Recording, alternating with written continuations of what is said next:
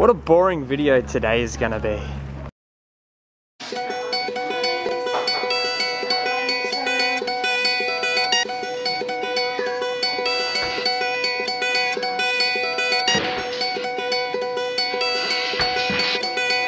Good morning everyone. So we actually slept at the front of a library here in Hagi.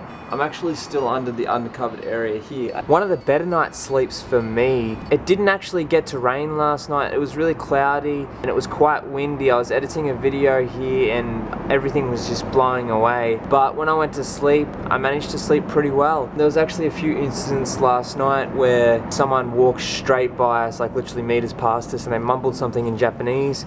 I'm not sure if they were saying, awesome, there's some cyclists, well done, or if they were saying something along the lines of, those stupid foreigners, what are they doing? But either, they didn't disturb us, so that was fine.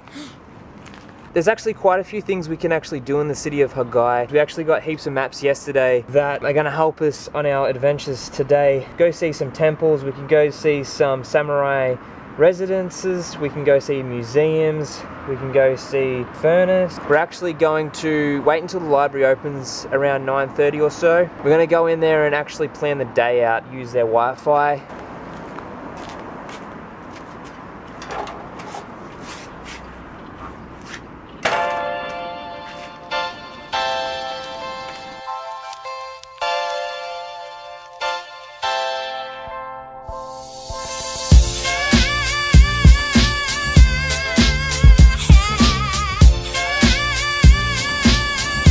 I'm just cooking up some noodles, but while I wait for the water to heat up, I'm actually going to adjust my brakes because they are a little loose. On the downhill coming down here in the wet, it was really tricky to try and pull up in time, so I'm going to adjust the brakes. So on this setup, I'm actually running the Shimano Dior V brakes, and they've actually gotten quite loose over time, so I'm just going to adjust these up. Super spongy. Yeah, super spongy. As you can see, there's like a lot of give there in the lever as well. It doesn't even start braking until it's all the way in. Yeah, that's dangerous.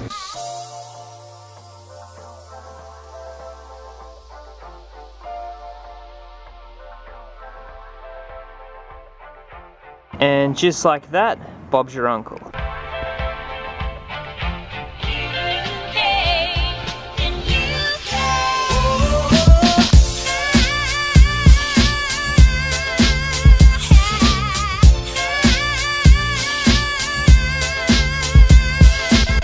Here at the front of the Shinto shrine. This place is actually chockers at the moment. There's so many people here. Chockers? It means a lot of people. So they must be doing field trips and tourist groups. There's like field trips and tourist groups for miles.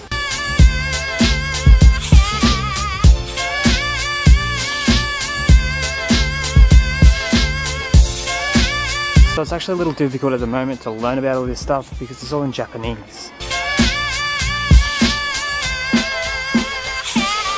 So behind me is the Shonka Shonjuku Private Academy Under the Pines School. So this is where samurais actually taught, and it was just a private school for intelligent students as well. So the school was actually founded by Yoshida Shoyu, and he taught students from all types of backgrounds for free. So the school is actually pretty small from today's standards.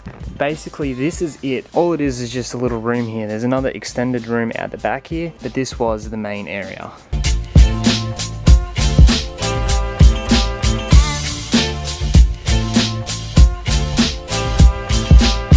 So behind me here is the Shoin Shrine, and it's dedicated to the spirit of Yoshida Shoin, who was an activist during the Edo period.